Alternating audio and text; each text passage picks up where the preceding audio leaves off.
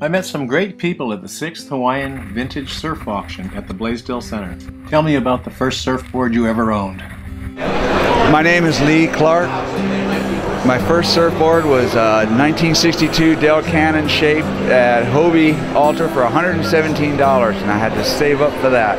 One balsa wood up the middle and a little redwood in between the rail, and there was like about 4 or 5 of us. One friend had one of those pop-outs from for $39 from Fedco or something like that.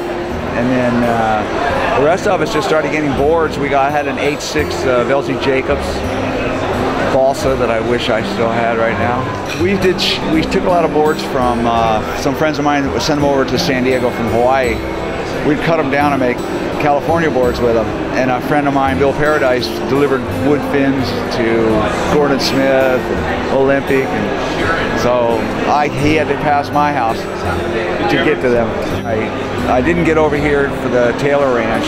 A lot of my friends are still alive from going through that. Aloha!